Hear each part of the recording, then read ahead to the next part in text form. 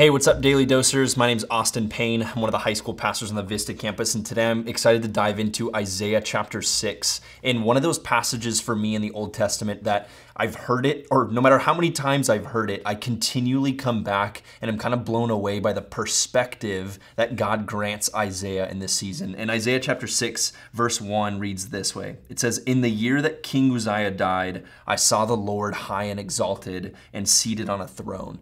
And it's important that Isaiah adds in the year that King Uzziah died. And in other parts in Scripture, in 2 Chronicles and in 1 Kings, we actually get to take a deep dive into this King Uzziah's life. That he was, we read that he's 16 years old when he takes over the throne of Israel, and he has this 52-year-long reign where he reigns, and it's a prosperous reign. He's a king that has built a ton. He's a king that's provided a bunch of jobs. He's a king that's created economic stability, and he's gone to battle on behalf of his people. And he was a good king for the most part, and his death is a tragic one. And so the people of Israel, they're in a season of mourning, and they're in a season of kind of anxiety of what's going to happen next and what's going to happen now that Uzziah, this 52-year king, as we look back, we were coming out of this season where there was a lot of stability and we knew what it looked like. And now moving forward, we're kind of freaked out about what's next. And Isaiah chapter 6 beautifully paints this picture of when in the middle of the chaos, in the middle of the anxiousness, in the middle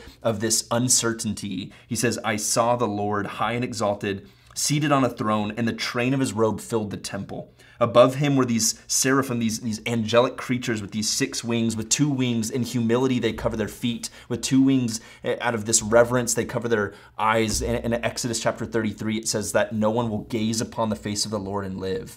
And so these angels in reverence and humility are covering their feet and their eyes. And then with 2, they're flying in service, chanting over and over and over again, "Holy, holy, holy."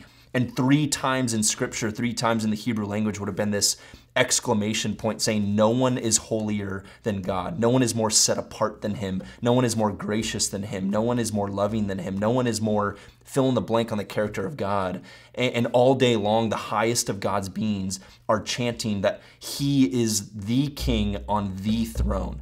And I love this gracious perspective that God grants Isaiah in the middle of chaos, in the middle of anxiousness, going, I understand that your king has been displaced. I understand that after these 52 years, this seems massive, and yet I'm not a God sitting on a throne. I am the God sitting on the throne, that I am who I am. I always have been, I always will be. And it's almost as if Isaiah with these horse blinders on, in the midst of the moment, it is a big deal. It's not that God says, don't worry about the moment right here, right now. Like, don't lose the forest for the trees. He cares about the details. And yet in the midst of the details, graciously reminds Isaiah, I'm the king.